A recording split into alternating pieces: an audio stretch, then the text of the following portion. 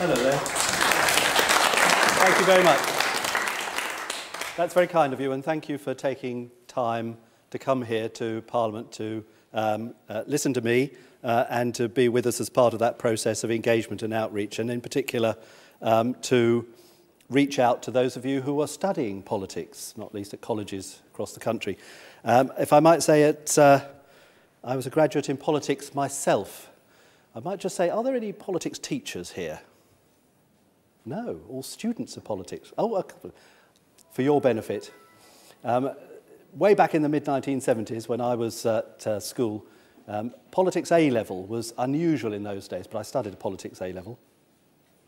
You might be interested to know, and your students might be equally interested in the character of education, to remember that when I came here in 1999, after I'd been here 2 years, we had a tea on the terrace for my teacher of politics, Godfrey Thomas, who was retiring at that point. And 4 members of Parliament came to that little celebration for him. Myself, Fabian Hamilton, who is a Member of Parliament still in Leeds North East, Howard Flight, who was a Member of Parliament for Arundel in Sussex, now a member of the House of Lords, and Jack Straw, who at the time, from memory, I think was Home Secretary. All 4 of us, 2 Labour and 2 Conservative, had been taught politics at the same school by the same politics teacher. So it is perfectly possible to inspire, but not to prejudice. Well done the teaching profession. It was, after that, I was a graduate in politics. This was unusual in itself, that somebody who studied politics went into politics, but I did. And it is 34 years, makes me feel old, 34 years since I was appointed back in 1979 as an administration trainee in the civil service. I thought I would have a career in the civil service, but in fact, my career in politics has taken me in many different directions since then. I've been a private secretary to a cabinet minister. Now, I'm assuming that many of you know what Yes Minister is. It is, those of us who are a bit older and saw it particularly the first time round realise that it is a documentary programme about British government. But if you ever do see that programme, you will recall that the private secretary to the cabinet minister is one Bernard in the programme, so I was a Bernard. After being in the civil service, I was Deputy Director General of the British Chambers of Commerce, so representing the business community to government. I ran party research and campaigns.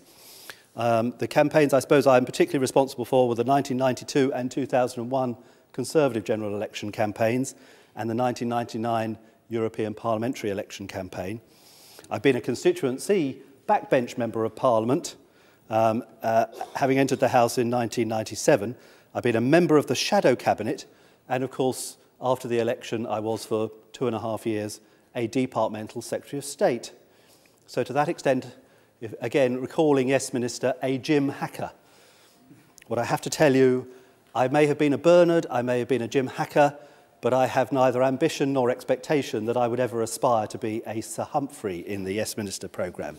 But I am privileged at the end of that process now to have become leader of the House of Commons. Now, I remember Margaret Thatcher saying, and indeed I was her last Director of Research in 1990, I remember her saying that the closer she got to where people regarded the centre of power as being in 10 Downing Street, the more she realised that there wasn't such a centre of power. Indeed, I remember she said to me that the only time she actually felt she had the power that people imagined she had was actually during the period of the Falklands War, when Prime Ministers make decisions and the armed forces go and do what the Prime Minister said. Almost all the rest of the time, people engage in they have a debate before the decision, then the Prime Minister makes a decision, then they try to have another debate after the decision. And power is more distributed. But in truth, I think even Margaret Thatcher, under those circumstances, completely understood, is that politics is not a single system. It is a number of interconnected systems. Imagine a Venn diagram, if you would. And to make it simple, imagine 3 circles. Now, you might think those three circles, when they intersect at that point in the middle, that number 10 Downing Street, is at the centre of that diagram. Number 10 is actually at the centre of where politics and government intersect. That part of the diagram is number 10. But there are, as I say, in essence, there are three of those circles. There's politics, there's government, and there's Parliament. And Parliament, in particular, I would argue, the chamber of the House of Commons, is in the middle of those three circles. It is that centre of that Venn diagram. Why? Because it's the cockpit of politics. It's where the partisan political debate is at its most acute. But it's also the place where government secures supply and its legislation, and it is the place from which Parliament bestows authority. And when Parliament gets together and asserts itself as the centre for debate for the nation, you can see how that authority really is bestowed. Those of us who've been in the chamber for some time have seen those sort of occasions. I was in the House during the debate on prior to the invasion of Iraq. Very recently, I think you would have seen something similar in terms of the character of that debate in the chamber, shaping the politics, government and society in the debate on second reading of the Marriage Same-Sex Couples Bill, having impact far beyond the reach of the executive alone. People imagine that party politics dominates all decisions in Parliament, but they fail to see the work of select committees of all party groups and debates which just aren't about party politics. There's much to Parliament that is in truth neither of party politics nor of government. And politics and government often, in any case, diverge. It is a mistake to believe that politics and government always travel in the same direction. Sometimes what is good government can be bad politics, and sometimes what is good politics can be bad government. It is easy and common for these interconnected systems that I've been describing to become confused. Too often, in particular, Parliament and government are seen as the synonymous. And as leader of the House, I know they're not.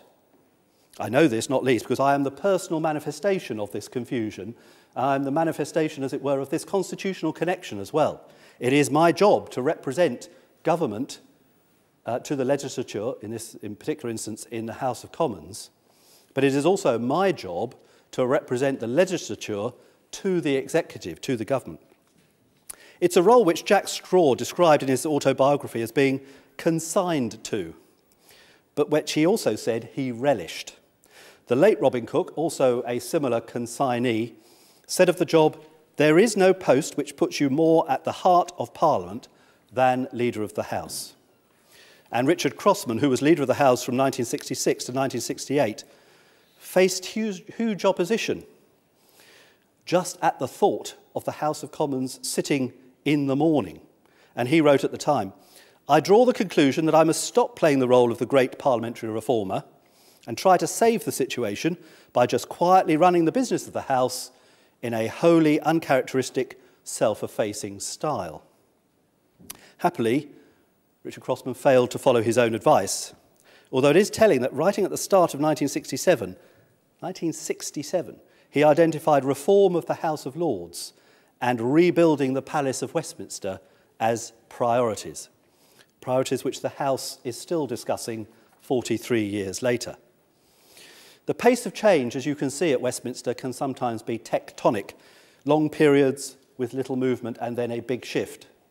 I have to say, as a Conservative, in this instance with a small c, to secure progressive change which responds to the underlying pressures is probably the better route. The entwined nature of the legislature and the executive is at the heart of our democracy, and this Westminster model is seen in states across the globe. What I want to do is focus today on looking at how this relationship between the legislature and the executive, government and Parliament, has developed and set out my views on what more can be done to improve that relationship. Before doing that, it's important to understand how our current system developed. While it is dangerous to suggest any single moment as a turning point in history, the 1689 Bill of Rights, seen as a revolution, or more prosaically as insurance against unconstrained power of the monarch, is a useful starting point for considering the developing role of Parliament.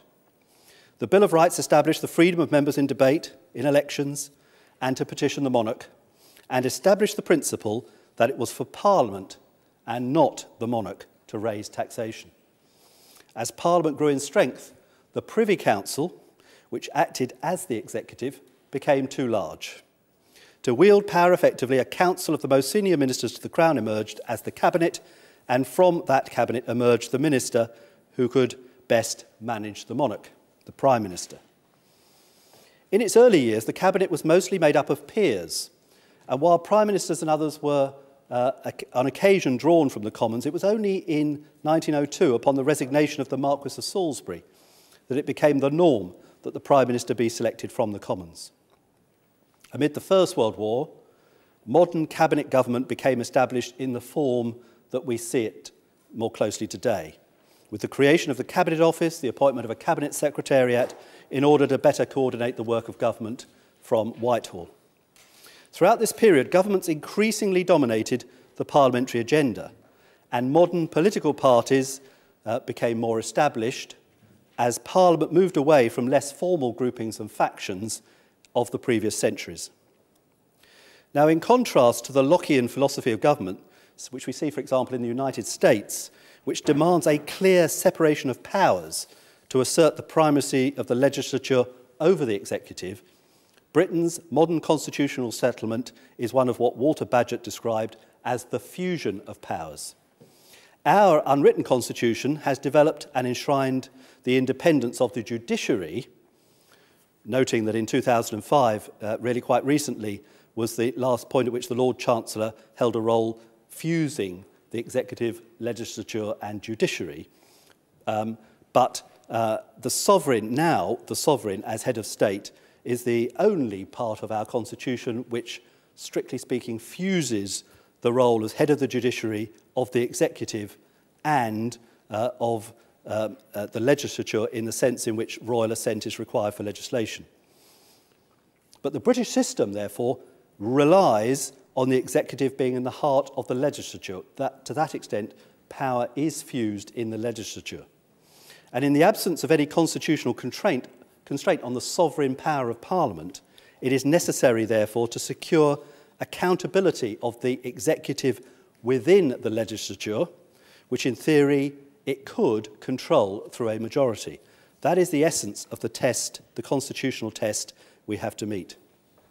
At the same time, the government of the day, in commanding majority, has the right to take its legislative programme through Parliament in reasonable time. So we have to balance the accountability and the constraint with the rights that a majority and the sovereign power of an elected Parliament has.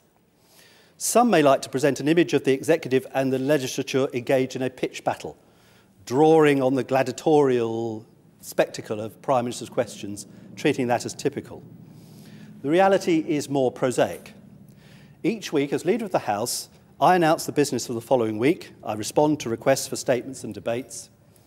Although I am not able to grant all the debates requested of me, perhaps most of them, the weekly session is very far from that kind of combat, but it is an opportunity for backbench members to raise key issues with government, whether of a matter of policy or indeed individual constituency cases.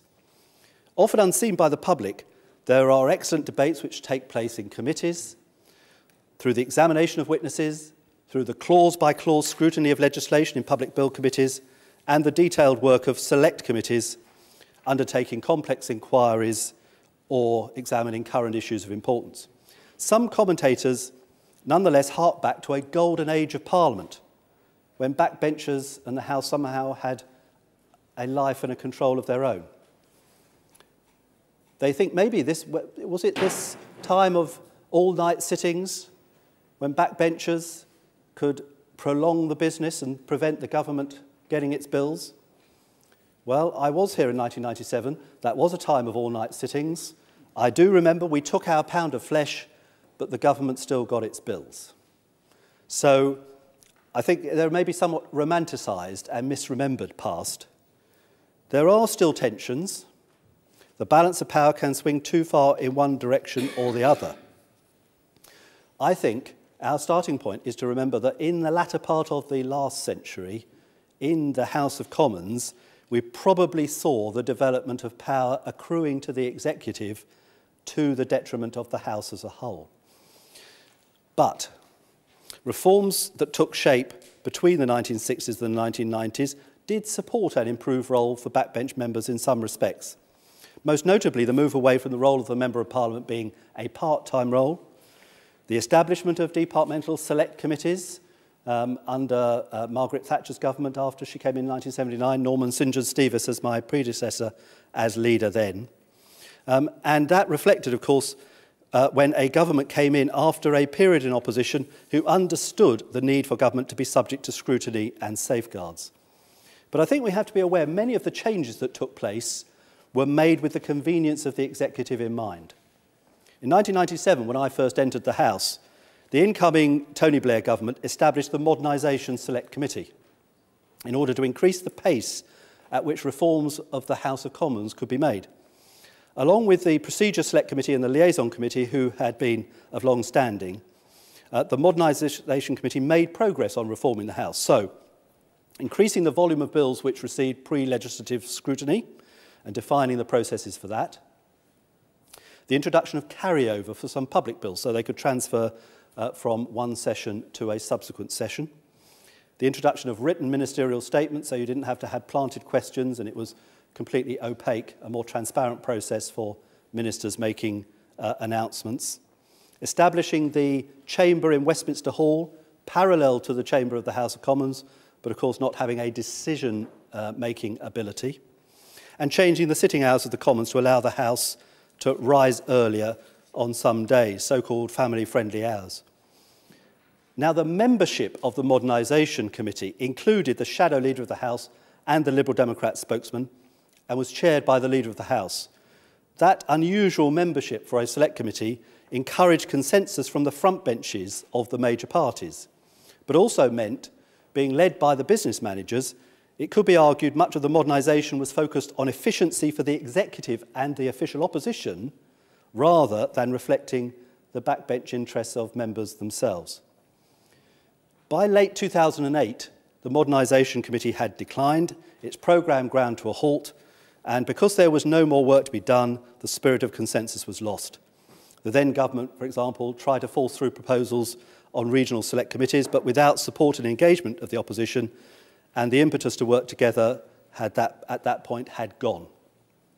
In the meantime, in my party, in the Conservative Party, the Democracy Task Force, led by Ken Clarke, including Sir George Young, my predecessor as Leader of the House, and Andrew Tyree, were working on proposals for a Commons that was more visibly independent, that controlled its own procedures, enhanced its scrutiny, and led rather than followed public debate. On the principles of greater autonomy, more independence, more timeliness, greater scrutiny and greater accessibility, that work, along with that of the Liberal Democrats, has formed the basis of the parliamentary and political reform priorities of this coalition government. You'll remember, of course, at the same time in 2009, the expenses scandal exposed Parliament and its practices and the closed and self-serving character of the institution. It was an immensely difficult time for many members of Parliament, but it did lead to a sea change in the nature of and reaction to parliamentary reform. It contributed to empowering the legislature rather than the executive in three areas: in transparency, in accountability, and in engagement. The most obvious reaction to the expenses scandal was a call for greater transparency. This call began to be heard at the end of the last Parliament with the establishment of the Independent Parliamentary Standards Authority in order independently to monitor MPs' allowances, to provide a clear picture to the public on what members can claim and what members do claim. Not only has HIPSA provided clarity, but it has also taken responsibility for the setting of MPs' pay, pensions and allowances, removing the right of MPs to set their own remuneration and support, replacing it with a more open and transparent system. Parliament can no longer be self-serving in respect of its pay or expenses. And I think that removes what previously had been a very big barrier to the engagement between MPs and the public collectively as a result of that. On accountability, through transparency, we're able to increase that accountability. And since 2009, we've given the House many more tools to make the most of it. The clamour for a new politics is regularly heard, but the situation in 2009 made this a necessity. The establishment of a select committee on the reform of the House of Commons, better known as the Wright Committee, after its chair, Tony Wright, provided the means for that reform to take shape. That committee made a range of recommendations, almost all of which have now been taken forward. These Wright reforms have empowered the legislature by strengthening the role of the backbencher and reinvigorating select committees. The select committee system, as you'll recall, established, as I said, after 1979, opened new avenues for backbench members to scrutinise the work of government. But membership was in the gift of party business managers. Notwithstanding that, of course, the Blair government understood the character of the backbenchers' fight against this when they tried to prevent Gwyneth Dunwoody and Donald Anderson rejoining the committees that they, in their view, they had chaired unhelpfully, and they were defeated. The Blair government suffered a defeat on that. But the Wright Committee proposals, which the Commons accepted, now ensures, and implemented in this Parliament, ensures that the chairs of select committees are elected by secret ballot across the House at the beginning of each Parliament, and has enshrined the principle that members should be elected, not selected, by their party. The result has been greatly empowered committees who can hold the executive and on occasion bodies outside government to account, and whose work is now regularly the subject of a higher level of media and public attention than we've seen in previous parliaments. I want to draw attention to one select committee, however, the Backbench Business Committee, which I think has changed the character of this is changing the character of this Parliament, perhaps even more than others. It was established following the recommendations of the Wright Committee, and it was taken through by my predecessor as leader, that is George Young, who recognised the impetus of this change, having drawn on our time in opposition, for the need for the House to have more immediate, more relevant, more effective means to consider the issues of the moment.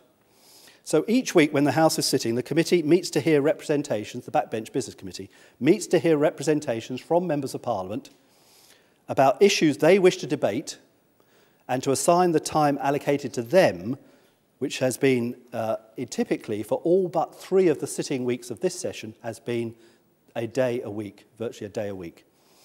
Where previously the government would schedule such general debates, now backbench members have direct access to dedicated time on the floor of the House and the ability to allocate that time with debatable and votable motions. And members haven't been afraid to use it. We've seen debates result, for example, on the Hillsborough disaster, on membership of the European Union, on wild animals in circuses, on mental health, on the badger cull. Some interesting, really challenging, and in fact, some of the most watched debates in Parliament have been the product of the Backbench Business Committee's work. It's also important to recognise that John Bercow, elected as Speaker in 2009, also accelerated that shift towards more immediate and relevant debate and scrutiny in the chamber of the House of Commons itself, by virtue, in that particular instance, of more urgent questions which permit any member of Parliament to bring a government minister to the dispatch box to respond to a pressing issue. That can be portrayed as dragging ministers to the dispatch box, but actually more appropriately it should be seen as just allowing opposition and backbenchers to shape the agenda themselves more in response to events. But as part of that same process, we in government have been responding too. We're making more statements than our predecessors. We've made 284 oral statements since May 2010, which pretty much works out, I'll save you the maths, is about 3 statements a week, including the Prime Minister himself making 40 statements since the general election. On this theme of accountability, I think also it would be wrong to ignore that through a combination of the fallout of the expenses scandal and changes in political landscape, there were a vast intake of new members in 2010. They have been amongst the most regular bidders at the Backbench Business Committee, active and forensic members of select committees, and very regular speakers and attenders in the chamber. So in all of those areas, we've seen a reinvigoration of the role of backbenchers through the 2010 intake. Now, increased transparency of the executive and a hunger from the legislature for relevant and effective activity can only really be successful if it's also matched with improved public engagement with politics, helping people to understand and participate in the political process. Government and Parliament must learn from the cynicism and contempt of the past and recognise the imperative for better public understanding, leading to engagement and, I hope, in time, to a renewal of the trust between Parliament and people. In that respect, I'd like to pay tribute to the Parliament's outreach service, who, as well as organising today's events, do much to engage the public, ensuring people outside Westminster have access to training, to workshops, to help them to understand not only how Parliament works and affects them, but how they can influence the legislature and policy-making process. It's in the interest both of government and Parliament that people are engaged with politics, and I think we're making great strides on that. For example, the government's e-petition site, established in the summer of 2011, has seen millions of people signing petitions on a huge range of subjects. Unlike the site established by the Blair government, which offered a dead end for campaigns, this new site allows e-petitions which receive 100,000 signatures to be considered for debate. And so far, all petitions have either been the subject of a Commons debate or have been scheduled to take place soon. In some cases, there are subjects which are direct challenges to the government's programme, such as those on changes to pensions or taxation. But in others, the public have been able to raise issues which command huge support, but may otherwise have struggled to reach the parliamentary agenda, such as on the sudden adult death syndrome or on improving financial education in schools. Now, of the roughly 150 sitting days of the Commons in each session, if it's an annual session, a one-year session of Parliament, there are typically about 150 sitting days. Fewer than half of those are now given over to the government's legislative programme. So the lawmaking process in Parliament, which begins with the ritual of the state opening and ends with the declaration for a bill, La Reine le Vote, that process which we think of as dominating the activity of the House of Commons is actually technically now only a fraction, albeit a large fraction, but a fraction of what we do. But there too, much has been done to help members of the public and members of Parliament to understand and engage with that process of legislation. A sign of the pace at change at which this works may be that only in 2004 were visitors to this place no longer referred to as strangers but became members of the public. But there is more we can do to make our processes clear. In the current session of Parliament, for example, we have piloted the use of what's called interweaving. That is where we put explanatory notes presented alongside the text of legislation on the internet, so that as bills are presented and debated, the public, as well as members of Parliament, can more readily understand the intent of the legislation, of the changes being proposed. And I'm working with others across the House to try and stimulate the use of not only of that, but also of explanatory statements alongside amendments to bills, so that we can see at each stage what are members trying to achieve, what are the government trying to achieve in the legislation they put forward. Robin Cook did important work in increasing the amount of legislation which was published in draft and subject to consultation. When you look at the number of bills published in draft per session, there was clearly an impetus for that in the period of the Blair government, which rose to about 9 or 10 such bills being published in draft in a year back in about 2003-04. In this session, we're coming to the end of an annual session. We will have published an unprecedented number of bills in draft. We will have published 15 measures during the course of the last year. Now, neither the government nor Parliament has a monopoly on good ideas. By seeking the views of interested parties, whether they be people in a campaign mode or just having interest or experience, we can benefit from that range of views on how to improve legislation before it becomes subject to the stricter parliamentary rules which govern the making of legislation as such. Now, in this Parliament, we've added to that engagement, providing the tool of a public reading stage for legislation to allow the public to comment online on the detail of bills before they go through the Commons. I remember similar work being done forging the way by the Hansard Society in a public engagement with the Communications Bill. I was a member of the Putnam Commission and the Standing Committee for the Communications Bill back in 2002-2003. Now, that public reading stage doesn't suit every piece of legislation, but what I think we are developing is a toolkit of ways in which we can ensure that different bills, some with very short timetables for consideration, others with much longer timescales, can be, we can engage people with the content of that legislation and give them real opportunities to influence it. Those reforms of the past few years that I've now, I hope, been able to take you on a bit of a tour through, they've done much to see that the balance of power in Parliament has swung back towards the legislature. However, I think there are areas in which we can do more. We've done quite a lot as this coalition government in those areas that I hope I've described, but we don't plan to stop there. Past experience has suggested that in opposition, parties recognise the case for reform.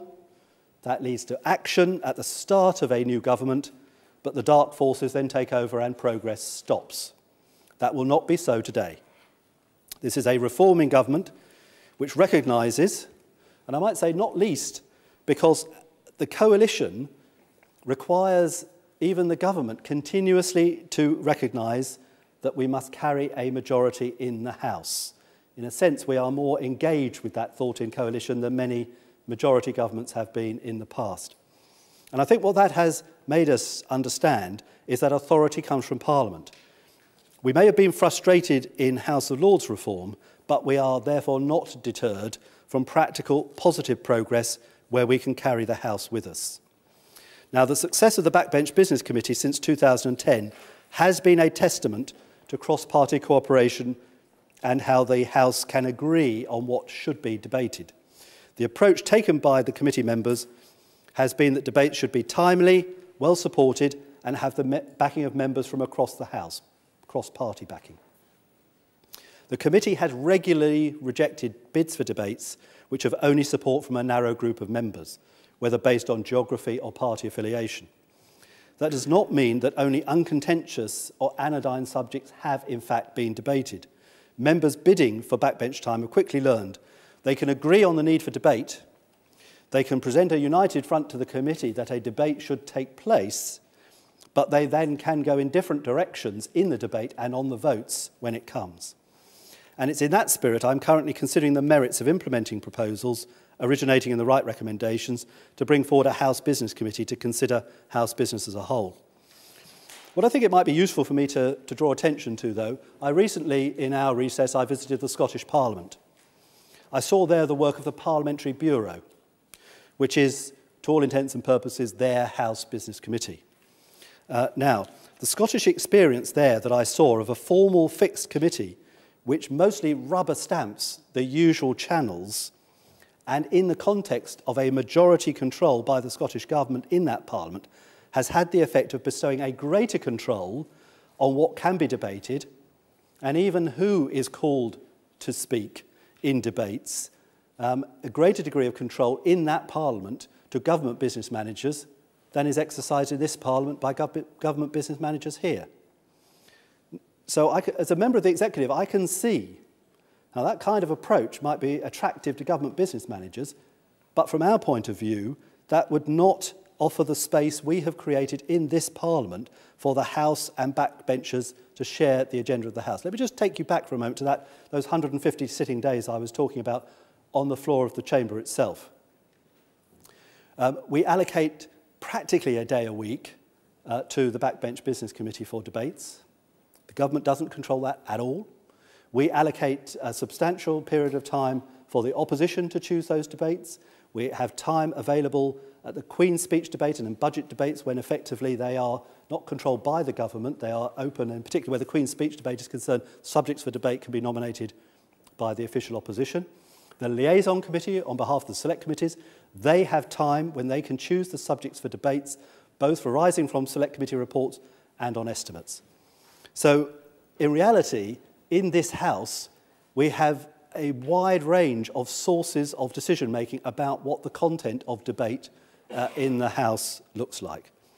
What I don't want to do, recognising the way in which the Scottish Parliamentary Bureau works, is I don't want to take one step forward and two back. So it's not about creating a thing. It's not about establishing a committee, giving it a title, and believing that the commitment has been met. We've made progress in empowering the House, and I don't propose to put that at risk. I think I have to emphasise it's vital. Any proposals would have to meet key tests, holding the executive to account whilst ensuring that the government has the opportunity to secure its legislative programme. Any such committee would need to add value to our existing processes and respect the place and influence of the Backbench Business Committee and the effectiveness of the usual channels in enabling business to respond rapidly and effectively. Second, looking to the future, the success of the government e-petitions site has established it as a popular, widely used campaign tool.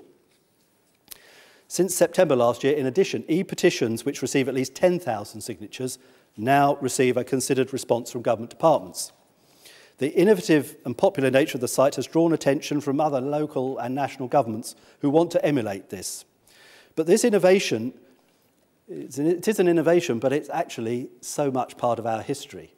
If you think back a long way, in 1275, Edward I opened up Parliament to the public by the means of petitions. Such was their success that John Field, in his history, The Story of Parliament, said, "So popular was this initiative that Parliament began to be held in widespread esteem." It's a rare moment in parliamentary history.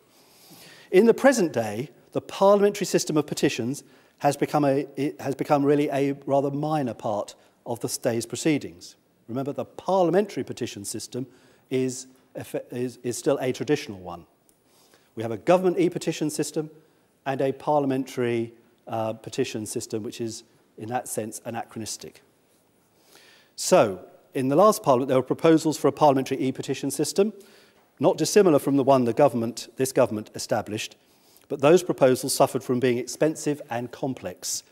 And I think there is now a real case for bringing the legislature and the executive, government and Parliament closer together on this.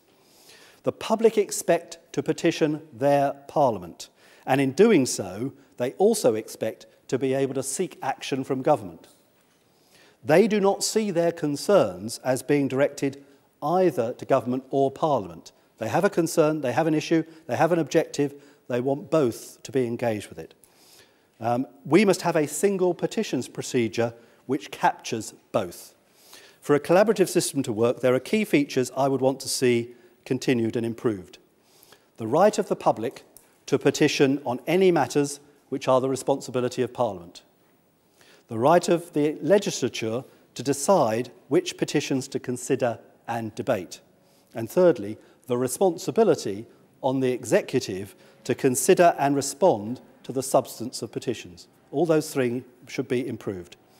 In addition, the knowledge and expertise of the Government Digital Service in establishing and maintaining the site and of officials in government departments who moderate, monitor and respond to hundreds, literally hundreds, of e-petitions received each week would be difficult and potentially costly now to replace. Now, in this respect, the system which I saw in the Scottish Parliament, who have a petitions system of their own, is a model from which we can draw some lessons. We can benefit from that, including particularly in the operation of the Scottish Parliament Petitions Committee. So I want to work now with colleagues across the House of Commons who've shown an interest in petitions to consider how best we can develop the petitions process with the aim of introducing a collaborative e-petition site and process in this House by the end of this Parliament. Third, I want to see greater engagement with the legislative process by making laws easier to understand and more transparent, and the law-making process more accessible.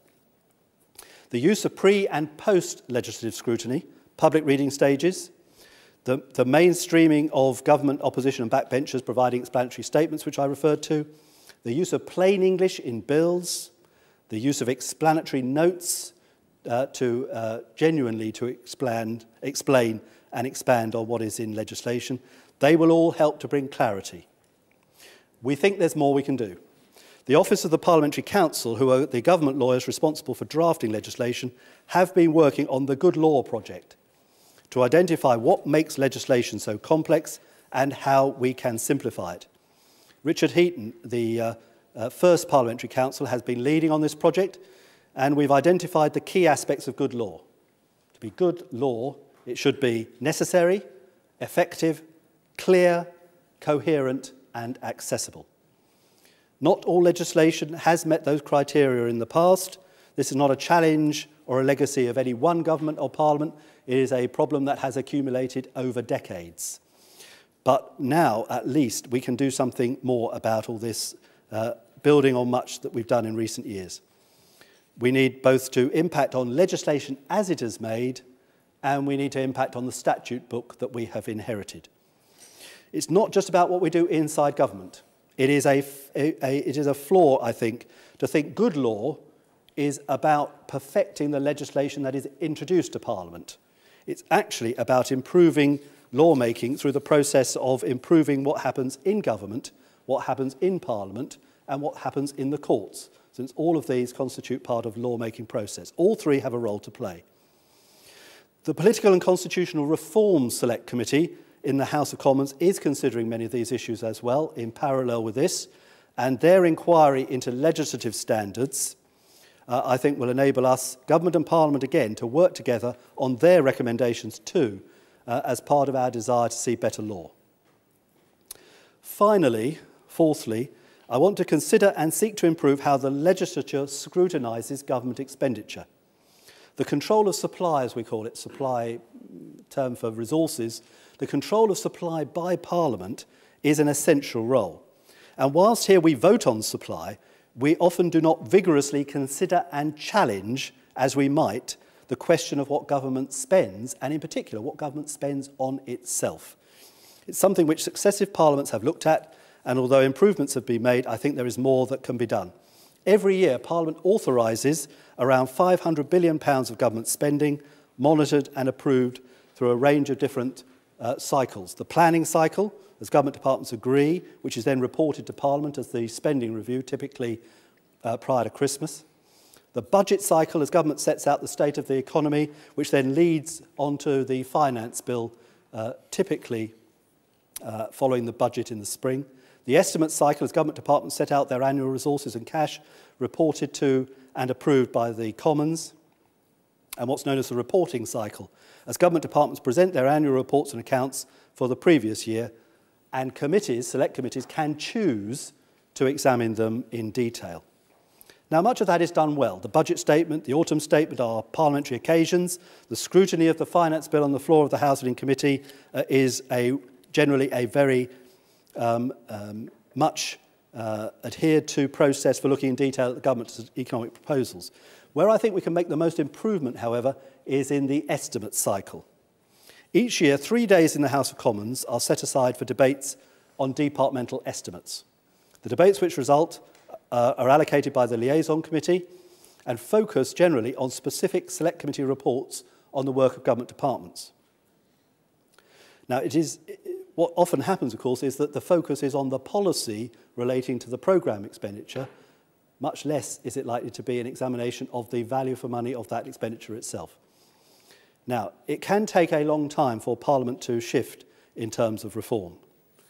It's a sign of the rate that parliamentary reform can sometimes proceed that, again, Richard Crossman, speaking in a debate in 1966 as leader of the House, said, "Recently we decided that the reports of the PAC, that's Public Accounts Committee, and the Estimates Committee should be regularly debated by the whole House, and we allocated 3 days a year to the process." And note what he then said, "But only a microcosm of the House turned up. Although the reports have regularly provided first-rate material for debate, the sittings were attended by only a handful of members." We have to have scrutiny led by the backbenches, selecting areas of importance to consider, but I do want to see those debates focus more closely on the departmental estimates, linking well to the timing for parliamentary approval of government expenditure, and ensuring that the legislature as a whole takes responsibility for financial scrutiny more seriously. This will not be concerned just with programme spending, but I hope will also consider actively administration spending, what government spends on itself. Of course, it would not be appropriate for us to change backbench scrutiny ourselves, but I do want to work with the Liaison Committee and the Procedure Committee and interested members to bring forward new proposals which will help to meet the needs of the legislature to scrutinise expenditure more effectively, and I think that will help us in government to deliver more value for money as well. So I have set out, I hope, a number of areas where, in addition to the history of reform and the relationship between government and Parliament in this place, I hope we can now make more practical, positive progress. It's been the case that in the past reform has often been slow, or often brought about by the executive, not necessarily with the consent of the legislature. I am confident now that as this reforming government works together with Parliament, which is increasingly empowered, we can continue to renew and rebuild our politics in a spirit of engagement, of accountability, and of transparency. Richard Crossman, again, if I may borrow from him once more, almost 50 years ago said, "Reform would be good for the prestige of Parliament, good for the morale of backbenchers, and I believe very good for the government as well, because a strong and healthy executive is all the stronger and healthier if it is stimulated by responsible investigation and criticism." I share his view, and I relish, as my predecessor Jack Straw did, the opportunity in this privileged role as Leader of the House to help to make Parliament and government stronger by those means. Thank you very much.